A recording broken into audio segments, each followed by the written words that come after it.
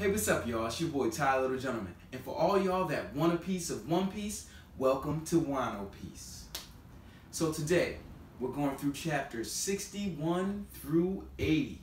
We left off with Gin facing off against Sanji. This is an incredible battle. Gin is known as a cold-hearted demon because he does whatever it takes to get the job done. If Don Krieg tells him something to do, no matter what the task, he does it. But what we find out is after Gin fights Sanji, they're going at it. I mean, there's kicks flying, there's everything smashing, everything's going all crazy.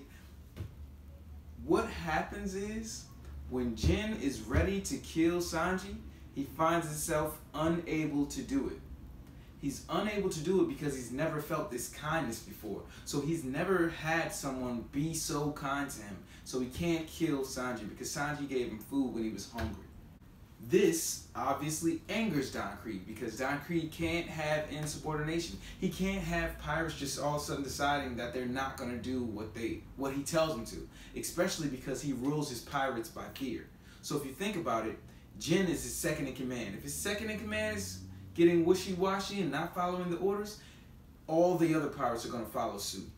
So Don Krieg decides to fire an MH5 lethal poison gas bomb at Gin and Sanji. Luffy grabs two masks from two of the Don Krieg pirates and throws them to Sanji and Gin. So when the bomb hits, just before the bomb hits, Luffy finds another mask and puts that mask on. And when this happens, I was like, oh no. The only reason there's an extra mask left is because Gin decided not to use his mask. So that's what I'm thinking. When the smoke clears, we see Gin just in a really weird state holding the mask over Sanji to kind of repay him for saving his life. So he saves Sanji's life but doesn't care about his own life because at the same time he's torn because everything he does is for Don Krieg. Carne and Patty take Gin inside to try and help him get better.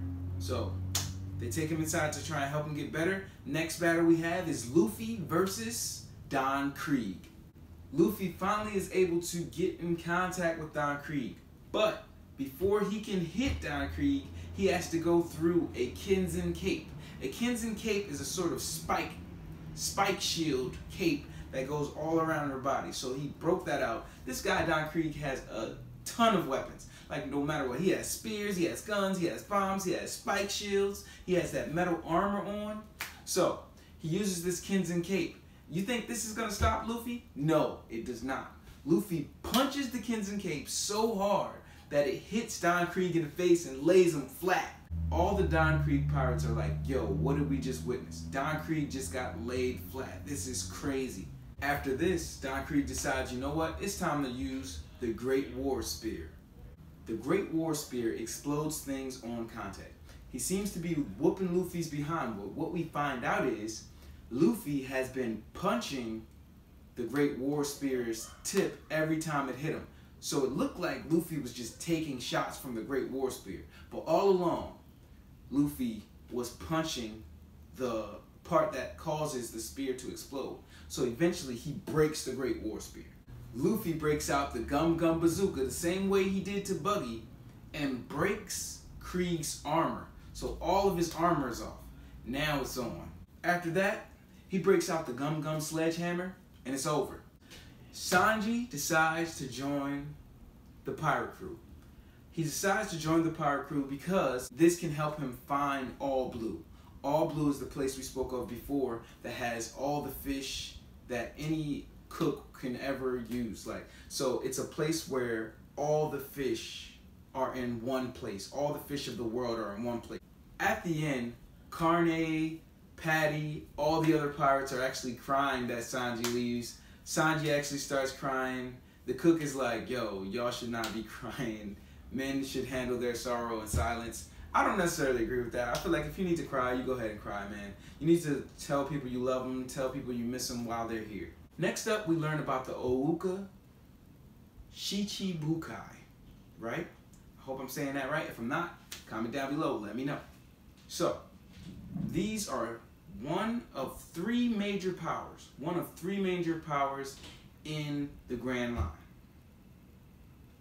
Hawkeye's Mihawk is a member of this group, so you know they're powerful. They're a group of 7 pirates sanctioned by the government. What that means is the government knows they exist, and the government, as long as these 7 pirates pay the government lets them do what they do. The leader of the Fishman Pirates is Jinbei. Now, in order to join the Owuka Shichibukai, he had to release a beast in the East Blue. That was like his initiation. So he released a beast. This beast, I'm not sure exactly which beast it is yet, but we do meet a sea cow named Momu later on. But this beast works with the Arlong pirates. Now, Arlong Park is where Nami went to, so everybody's on their way to find Nami because Luffy wants her as their navigator. So, everybody's on their way to Arlong Park to find Nami. Arlong Park is ruled by Arlong. He's a fisherman pirate. He's a fisherman pirate, but he broke off from Jinbei's group. Sidebar, Luffy tried to draw the fisherman. It was terrible. Luffy keeps trying to draw stuff, and he's just not good at it. There's this marine captain named Nezumi, which stands for mouse, because his laugh sounds like a mouse, and he kind of looks like a mouse if you look at him. You know how they had the cat pirates look like cats? This guy actually looks like a mouse. He collects the payments from the Arlong pirates. Now, Arlong is the leader of the Arlong pirates. His name is Arlong the Saw. He looks more like a shark than a fish.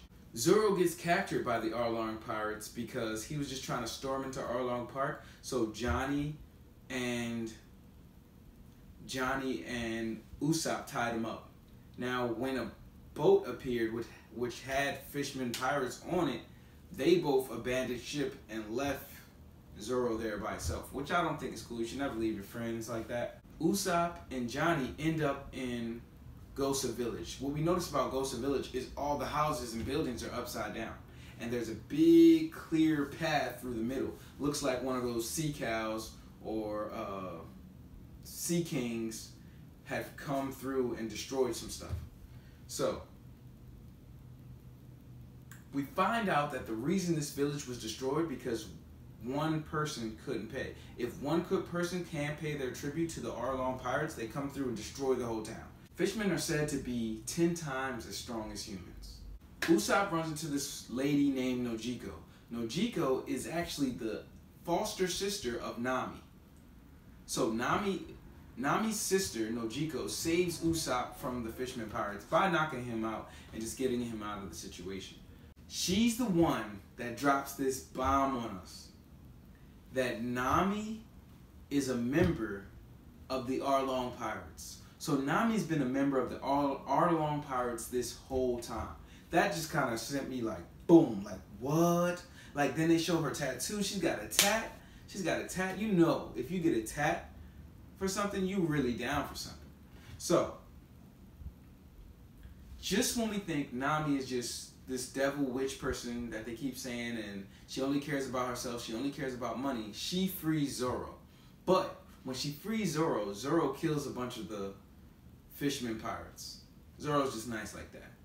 And he did it with only one sword because if you remember, his other 2 swords were broken. While Nami's freeing Zoro, Arlong and some of his other pirates are in the other village. No one in the villages under Arlong pirate control are allowed to have weapons. Jinzu had weapons and Arlong was making an example of him. So he was beating him up, and just as he was about to kill him, Usopp saved him with a gunpowder star, you know, a slingshot.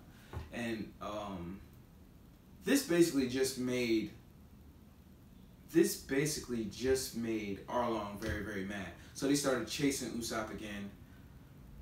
Usopp ends up connecting with the rest of the group. They all hear Nojiko's story. Nojiko tells them the story of how and why Nami became an Arlong pirate. The reason she's an Arlong pirate is because she's saving up enough money to buy the village back from them. she wants to buy the village back from the Arlong pirates because that's the only thing that Arlong respects is money. That's it. So if she can make a payment of 100 million belly at once, then they'll free that village. Nami at one point had to stab Usopp in order to make it appear that she was still 100% down for the Arlong pirates. But Usopp was still alive, so this is good. They hear all of Nami's story from Nojiko. Their mother, their foster mother, her name was Bellamere. Bellamere was actually a retired Marine who took these two girls in, and she raised them as her own. She did the best she could, but they didn't have much.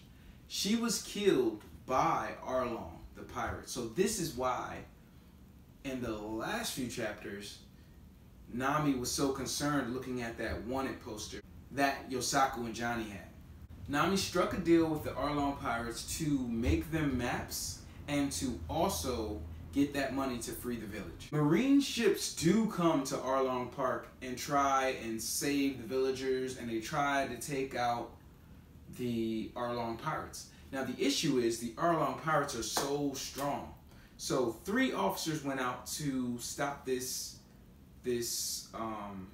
Marine ship that came in close and fired a cannonball. So they fire a cannonball. The cannonball comes flying in right to where Arlong's sitting. He catches it in his mouth and just eats it like it's nothing. Like some people eat a punch.